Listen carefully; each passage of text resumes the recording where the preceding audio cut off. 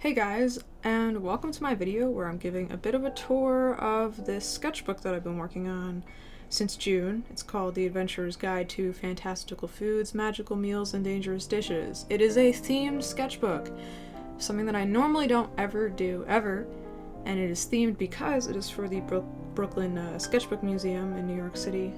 I'll be putting more information on that in the description.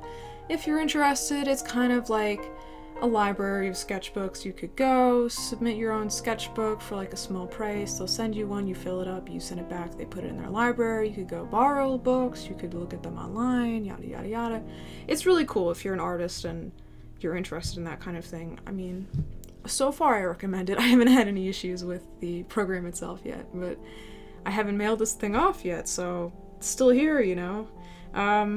This book I actually bound myself. I bound it myself. It's quite a mess. I've never bound a sketchbook before, but I tried with this one, and this was my first one, and it's supposed to be kind of rugged and torn up and beat up and stuff, so it fits with the theme, I guess. And I just wanted to give a tour of it before I send it off into the depths of like New York City and into USPS. A lot of Twitch viewers have been asking me to, you know, just record a video or do scans and stuff of it. And I did scan it in, and now I'm giving a little bit of a tour. Inside flap, I put in here, got my socials, date I did it, and I have a table of contents that I made that is honestly a bit messy because I messed it up over here, but that's alright. And by the way, I'm gonna be going through every single page in this sketchbook. I'm not gonna skip like anything, so if this is a longer video, I apologize. I'm not gonna read any of the stuff on the sides though. I'm just gonna kind of talk about the art and the process of making the art rather than really, you know, talking about, I guess, the the lore. But I have my preface, however you want to say it, over here in my table of contents that, you know, I fucked up because yeah, we'll talk about that later. We'll talk about that when we get there. My first 2 pages that are illustrated here are cooking tips for travelers, and I have all kinds of funky stuff like tools and tool explanations and finding the knife for you. And I drew here kind of, I guess, what would be my dream knife if I were to get a really nice chef's knife, which I do want one so bad. This is the kind of knife that I would get. Obviously, I can't find elvish steel here in the US, but, you know, one day I'm sure. And these kind of tinier pages, there's a lot of different types of paper that I used for this sketchbook. This is Bristol paper right here, and I used it for mostly like the colored pencil stuff and the ink stuff, and stuff that is a little bit heavier but not too heavy. You'll see later on that some of the pages are extremely thin, and thus I couldn't do much with. But I kind of did little sketchy stuff here and there, and on my Instagram you won't get to see these pages. I won't be posting pages like this on my Instagram. I'm only going to be posting the watercolor illustrations that you'll see in a moment. Here's more Bristol stuff. This is just bread. It's not bread that exists, although it is bread that does exist, and I've kind of, I guess, given it a fantasy twist. Like for most of these I've taken something that exists in real life and then changed the name of it a little bit and made up some fake ingredients, etc., etc. The breads are really cool. This one's my favorite, I think. This bread is just so basic and I love it. But yeah, those are the breads, and all the pages are stained by hand, by the way. Please don't think I'm like a mess. I am a mess, as you can see probably from my table, but I'm not like a mess, you know, like that. I made it messy on purpose. And here's our first watercolor. I guess this is a spread as well, you know, this correlates to this. This is the Harpy's Egg Sandwich, and this was the first watercolor painting that we did in this sketchbook, and you could see the paper suddenly change, spoiler for the other page, to watercolor paper. This is really, really, really expensively thick watercolor paper, and I kind of just had it lying around, and it didn't bind too hot, but it you know, it made it in, and it was so much fun to just have this inside of a book, this type of paper. It was great. And here's Harpy's Egg Sandwich. This I made with watercolor and a little bit of gouache, and just a tiny bit of colored pencil, which is kind of what I use for all the watercolor illustrations in this book. And on the flip side of the page, I have, on the Bristol side, kind of an explanation of the recipe, and I drew a harpy's egg, made it up. You know, harpy's egg are different from normal eggs because they got speckles or something. I've never eaten a harpy egg. I've never seen a harpy. They don't exist. Maybe. Who knows? Maybe they're at the bottom of the ocean or something. I don't know. But that was the first watercolor illustration, and it is nice. It is a nice one to look at. And then we have over here 2 more illustrations back to back, and because they don't have the Bristol pages to the side of them, they kind of are just to the side of each other, and they are correlated a little bit, but most of the ones that are like this aren't. This is still watercolor. I really wanted to make this one look kind of bloodied around the edges because it's a sea monster sushi. So what I really did was just save images of salmon sushi and then make it blue and plate it. So I have the rolls and the sashimi here and stuff, and I have a little thing of soy sauce, and you know how, you know. But it's really just regular sushi, but I made it blue. And I like this illustration, except I feel like these are a little bit blobbed together sometimes. Like if I look at it from far away, it looks like one mass of blue fish. But, you know, I tried to separate them a little bit with a little bit of colored pencil, but, you know, this might be one of the weaker paintings in here. The calamari, I think it came out pretty decent. This one took me, like, the least amount of time to make, too. It was really, really, really quick. My only regret with the calamari is that I wish I had made it a little bit more Kraken-like, you know? It kind of just looks like massive calamari rolls, which was, yes, what I wanted to go for, but at the same time, I wish I had themed it a little bit better. Here we have our seaweed salad, siren seaweed salad. Most of these I wanted to kind of be, whatever the word is for, like, when you have, you know, letters that are the same and the first letter of the word is the same, you know. I don't know what the word for that is in English, but I wanted most of them to kind of have that, like, Kraken calamari, sea monster sushi, got the 2 S's. This one has 3 S's. I'm all over the place with the S's. I love this piece a lot. It could be it's like a little bit too sushi, you know, just regular normal, but I feel like the painting here is pretty damn strong, you know. This is a really strong painting, in my opinion. My professor would look at this and be like, no, wait, this is your weakest one, after I say that, but I really love how I rendered out just the seaweed in general, and then you could see later that I fucked that up with a ramen dish, so I could only nail it a few times, and the rice I kind of nailed a little bit too, and I included some of that fish in again, and over here I have a little bit, you know, information on sirens and the ingredients of the salad, which are based off of, obviously, real seaweed.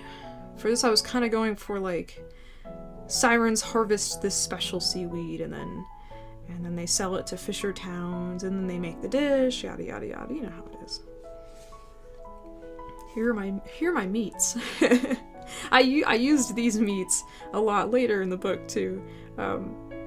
You know, it was good to have done this page early on because I would constantly reference it whenever I needed to add a certain meat to a dish, and I never knew, like, what weird fantasy creature to use. I do have one fear with this page, and that is that I've accidentally appropriated a culture's meat or animal, per se. Like, there are some cultures that have mythological creatures that, you know, you kind of just don't want to touch or, you know, want to leave alone. There are a few really specific ones, and if that's the case for this book, you know, please just tell me and I will, you know, if I decide to make a zine of this, I will cut it out or change the name or something, or I'll just remove the page in total, who knows. Like, if I'm appropriating some kind of meat, hit me up. You know, if I'm really not supposed to be killing this cow creature that I can't really even pronounce, to be honest. I was just looking for a cow-like creature. Hit me up and I'll change it. I'll remove it. If if I ever decide to, you know, sell it, I wouldn't want to have that in there.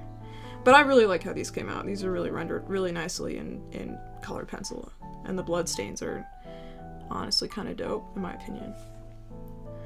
I have veggies here. This is one of those really small pages that I feel like I could have tried harder on, but there wasn't like a whole lot of time.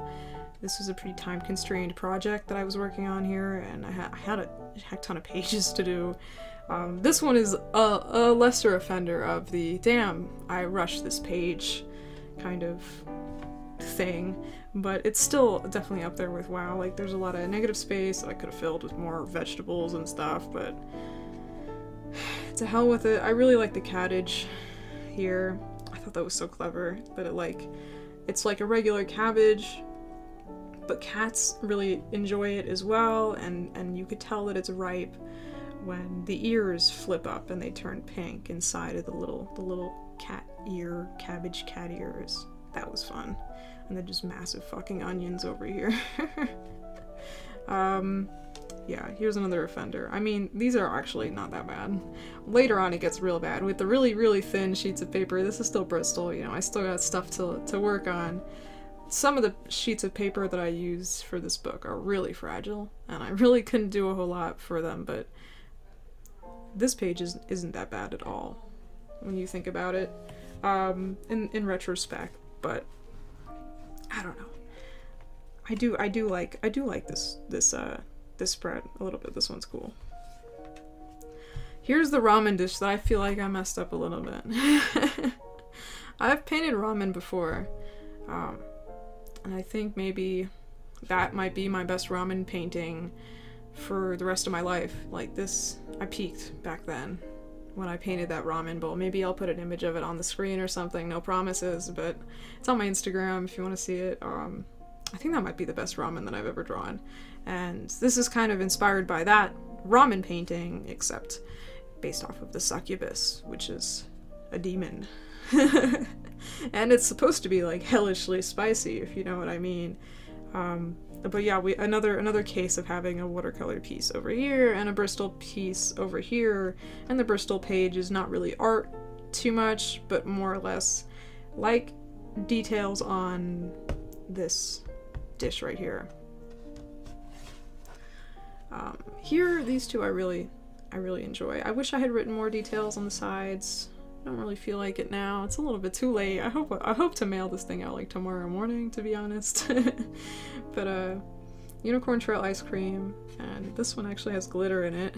That may or may not have been an accident, and then was like a miracle that I had remembered to put glitter on it. And then Halfling's pesto pasta, which I really enjoy how light this painting came out. This painting I didn't use any gouache on, and neither did I use gouache for this one. And that was one of my things that I wanted to try. I felt like I was relying a little bit on gouache to kind of bring back some of the detail in a painting, and I wanted to try to do it with just watercolor, and it leads to quite a different effect. You know, after I had done this one, I felt like, you know, I did a lot of gouache with this piece to try and bring back the details, and I feel like it kind of messed it up. So for these two, I decided to just do the watercolor. And I like it. I like the pasta a lot. I think it's very soft looking, and just, they're both very different pieces, but I really enjoy them, and the fade here and the cone and stuff. They're great. This one's fun. I don't think I used any gouache for this either, to be honest. Maybe I did around the whites up here, but I think this is all watercolor. This is a Ice Golem Mojito, and I wanted to do like one big mixed drink for the book. One big mixed drink. That's how you say that. I want to do one big mixed drink for this book, and I picked Mojito because one of my favorite drinks alcoholically, and this little ice cube that I drew here is probably the coolest ice cube I've ever drawn. Dare I say, I peaked with this ice cube. Like, the reflections are just fantastic for no apparent reason. I'm pretty sure I just scribbled this in and was like, oh my god, what did I just create? It's like the perfect little ice cube rendering. I don't know how I did that. I could probably recreate it, but I learned something when I drew this ice cube. That's all I'm trying to say. The Mojito looks great too, The little lemon or lime really down there, and you know, this one was cool to make, and it was super quick to make because you didn't want to add too much paint into this when I was painting it. So I was trying to keep it kind of translucent and cleary and stuff, and cloudy. So it's not that many layers of paint. But another case of having the two pages next to each other to describe the painting to the side of it, you know. I like this page a lot. The page next to it, as you can see, yeah, this is one of those pages I'm not going to post on Instagram, so you can only see it if you were to come here and look at it directly. But the toast page is perfect. Have different toasts with their toppings here, and some of the toppings are related to different fantasy meats, cheeses, etc., etc. You know, I got Minotaur mozzarella here. That's cool.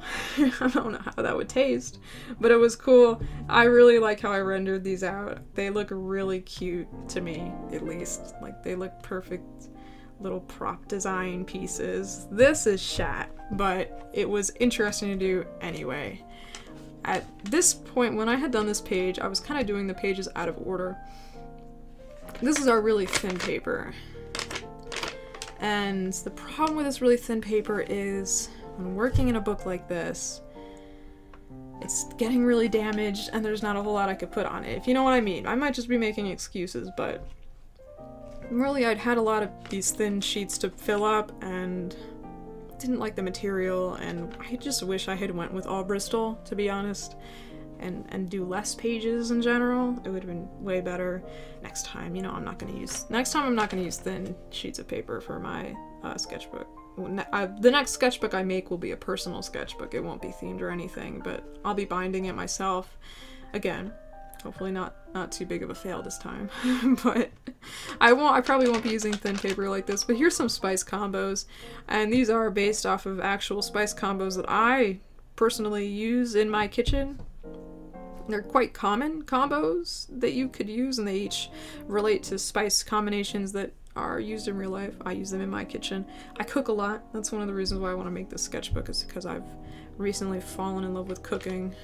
After I got into college, I just started cooking. I need another hobby, so I cook a heck ton now, and these are spice combos that I do use. And you know, if you're looking for combos, there they are. Not that you could read the font that small on the camera that far away, but whatever. Here's, you know, more thin pages. These are drinks. They are in fact drinks that do absolutely exist in real life. I just changed the name of them. And I did that for a lot of things in this book, especially the tiny pages like these. I took something that existed and I changed the name of it, and I didn't do much else. So if you were, dare say, to mix these drinks, they would be actual drinks. Some of them you might even recognize. But they came out pretty nice. I did definitely want a drink page, and this is the drink page. More than sheet of paper. This one's really a wreck. This page got super damaged and ripped up while, you know, just painting other pages. It got stuck together. I had to rip it apart multiple times, and that was the scary part about working on these pages. I didn't want to put any serious illustrations on these sheets because I was scared I would lose them. Like, they would just rip out on me. But here we have these edible flowers, and there are flowers that you can eat in real life, except the effects of them I kind of made up in a fantasy sort of way, you know. Eating flowers is very fantasy, right? Mushrooms, these are fun. This is in graphite. For once I work in graphite. The only issue with the graphite is that it smudges and doesn't last you as long as you would like it to, but these were cool to work on, and some of these are really funky. Pan's Portobello, I mean, he's got little eyeballs. Like, that's kind of whack. This one has eyes inside of the holes, and then this one has a gnome house on top of it. I'm like, how crazy can you get? The enchanted truffle is on fire. So these are funky. These are some of the funkier ones that I did. like in the tiny sheets. As creative as I'll get. Here's a page that I kind of just threw in. This is my moon water kind of instructions that I do actually use when it comes to, in real life, slight witchcraft paganism stuff. Moon water isn't really witchcraft, it's more just a spiritual creation. But this is real instructions on how to make real moon water. If you're into that kind of shit, you know, Google it. It exists. Here are teas. These are real teas that exist, except I've added a little you know, twists to them. Like this one's Knight's Lavender, Leprechaun Lemongrass, Lover's Cherry, Cat's Tail Chai, Cantrip Chamomile. That's fun. And they were fun to color in. They're like these little tiny little things. I just kind of really like how I drew them. They're like special, and this book has really made me want to get into prop design more, and I'm hoping that I can kind of make maybe like a small prop design portfolio in the future. And you know, that's in animation, so if I'm ever looking to do something like this long term, I should just go for it, because this kind of stuff has given me the you know, a taste of prop design. I kind of want to do more of it. This is one of my, this is a really weak spread. I could laugh at my own art, okay? And this spread sucks. I think I drew this at the end of the road, really tired. It's probably at the end of one of my Twitch streams. If you don't know, I stream on Twitch Monday through Friday. As of right now, I stream Monday through Friday from 3 p.m. to 9 p.m. and I did this entire book on stream, and it was fantastic, but towards the end of like a 6-hour stream, you start getting really tired, and that's when I start to make some shitty mistakes like this spread here. These are real fire tips, but you know, they're not in any way like fantasy or anything, and I wish that I had tried a little bit harder with them, to be honest. I wish I had, you know, stopped stream and left it for the next day or whatever, but it's cool. Here, we're gonna get into this in a moment. Here are my knives. I like this page a lot. Another one of those cases of, wow, prop design is really cool. I accidentally splattered onto the bread knife, but that's okay. Still got the point. These are really fun to draw and quick to draw too. Knives are fun to draw because of the shadows on them are kind of interesting, and it's fun to try and render those shadows out in a sort of simplistic, cartoony sort of way. And then you have something like this, and I'm going to explain this. First of all, I really wanted to have one big page that's blobby and gooey like this. That's not what we're going to talk about. We're not talking about the splat in the middle of this page that infected many pages before it and after it. We are going to talk about the page number. I go from 40 here to 50. So I've decided to just leave it that way. And that is because I just don't care. I care, but maybe tomorrow I'll add some weird lore, and I got another page back here about how a dragon ate the 10 pages that are missing, and there's a reward if you find them or something, and maybe I'll do a little treasure hunt online, draw 10 more pages or something, and I don't know. We'll see, we'll see. I don't think I'm gonna go that far. That would be fun though, but probably not gonna go that far. Anyway, I just want to say I'm missing 10 pages. That's why I messed up the table of contents here, is because I forgot I was missing 10 pages, and I absolutely am missing 10 pages, and that's why I'm missing them, is right there. So, here we have Enchanting for Chefs. This was one I was looking forward to doing, but it was a little bit rushed again. Even though the concept wasn't rushed, the concept was fully fleshed out in my mind. But when I was sitting down and getting ready to do these pages, I must have been a bit tired, because it does look a little bit rushed. And it is, once again, on the disgustingly thin paper. But the concept is you enchant a cooking item and it does the cooking kind of for you, or the small cooking tasks for you. You don't want them to do the big cooking tasks, right? But you know, it does the small stuff. This is my weakest page. I had this idea for this avocado cat in my head, and I put it on a page, and then this page is a bleed through sheet page. I don't know, these 2 pages are, I mean, there's nothing on this page. This is my weakness here. And, you know, things that I need to improve in myself are the desire to draw for more than 6 hours, and to how to keep stamina through 6 hours and not get tired at the end of it. But this page, I like the concept, and maybe I'll work more on it. If I make a zine of this, I am going to go and rework a lot of these smaller pages. So if I decide to sell this via like a Kickstarter and get it printed or something, that's what a lot of people are wanting me to do right now. I will absolutely try to do that, and I will redo the pages like this digitally and stuff and have them fleshed out. Includes pages like this, herbs for witchcraft, that was kind of a messy set of pages. The paper was really disagreeing with me here and here. It was honestly a bit of a screw up that happened.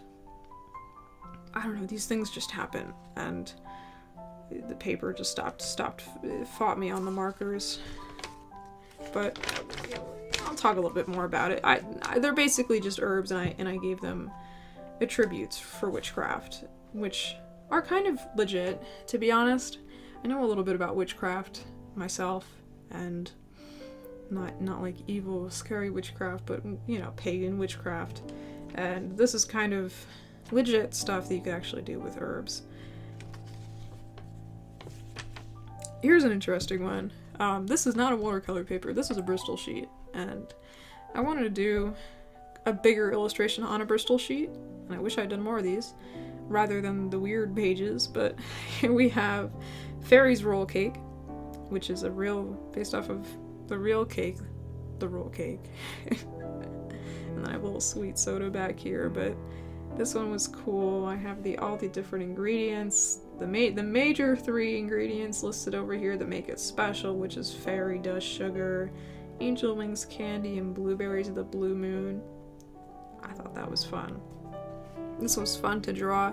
I drew this one off stream, I think, as far as I know. But it was a heck ton of fun to do, and it came out great, and I like it. And I like how I can paint letters like that. I'm getting good at that. Got even better at it right there. Here's my dragon's tail stew. This one is based off of an absolutely real recipe that I myself make as well, which is oxtail stew. If you've never had oxtail stew, it's a Caribbean dish made with oxtail, and it's a stew, and you usually serve it over rice, but here I just have it in its stewy, gooey form that's normally in the pot. Oxtail is one of my favorite dishes of all time, especially my favorite Caribbean dish of all time. And I think I cook it amazing, and I absolutely had to paint it with dragon tail, because I thought that's dope. So it's you know, made with dragon meat, and then orcish butter beans, which the dragon's tail is massive compared to like an oxtail in my mind, and then the beans are also huge. So this is like oxtail stew, but maybe like 3 times the size of regular. It's just huge, and I really like how this painting came out. And I think I used a little bit of gouache here. I'm pretty sure. I went back to my gouache usage, if you will.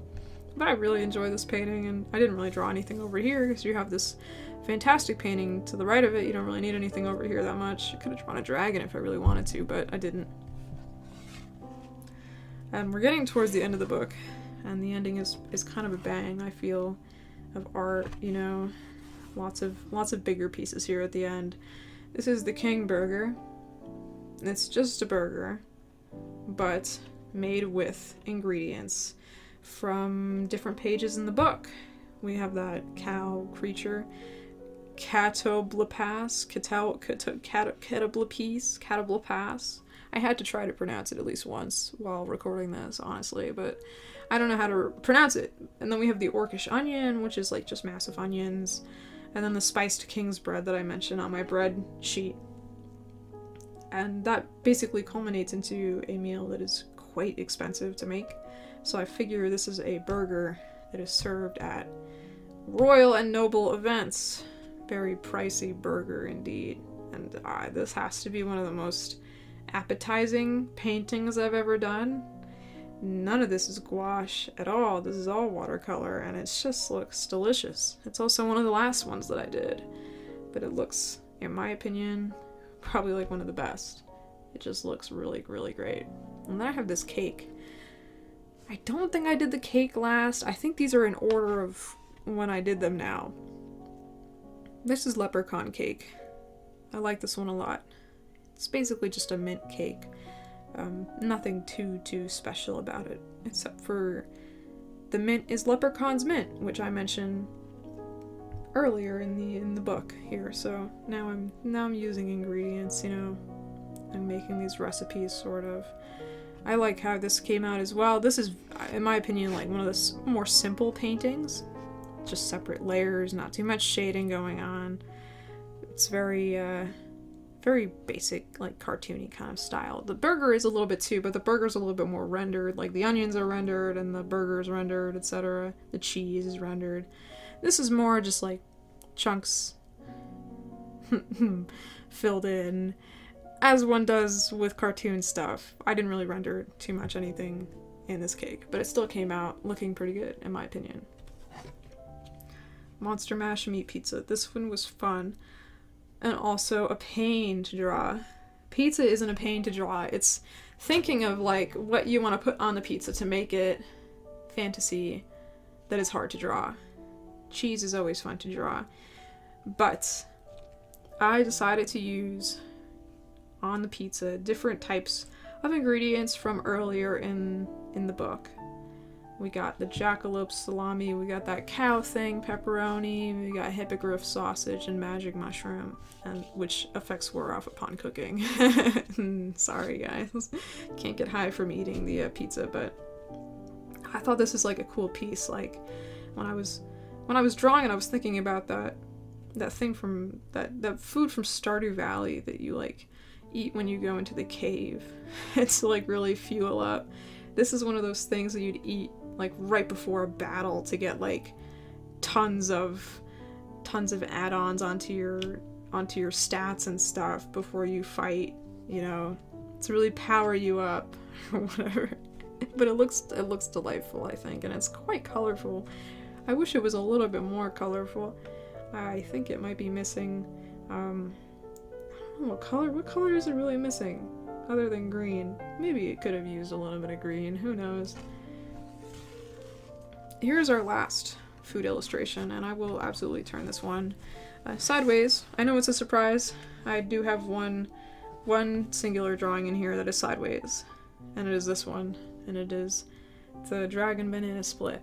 I hated making this one sideways because all of them had been vertical the entire time, but I really wanted to pursue this little idea of the carved banana dragon in the split with the sword coming out. I thought it was fun. And you got the little strawberries as the wings and stuff. I'm like, that's a dope idea. I really want to do that. And there was only really one way to do that, and that was sideways. So we went landscape for this one, and I like it, in my opinion. I think it came out really, really sweet. And I wish I would draw more with colored pencil. It's just quite time consuming. Colored pencil is really time consuming, and it can get really, really annoying really, really fast. But here's our dragon banana split. And last page that I finished in this book was a drawing of Buzz, because he's my Dungeons and Dragons character that I currently play as right now, and he's a chef and a butcher. And the book was kind of inspired a little bit by him, or he was inspired by the book. I don't really know. They both came into like as ideas in my head kind of at the same time. So really they were co-created at the same time. But I figured this is his textbook that he adds notes into, etc., and uses it on his own journeys. And maybe he got it while he was at culinary school and has been using it since, even though he dropped out of culinary school. I thought that was just in general a cool idea to use. So I just did a quick drawing with him with Posca. This is not gouache or anything, it's just Posca. It came out great, and that's the last page, guys. I mean, that's kind of it.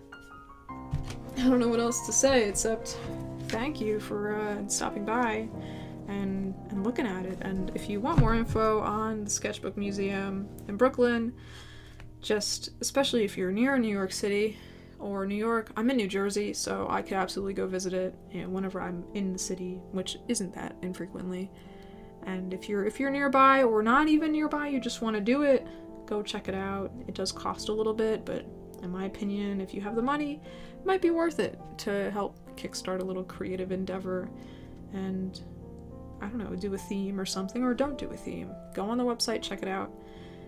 This book was a ton of fun to do.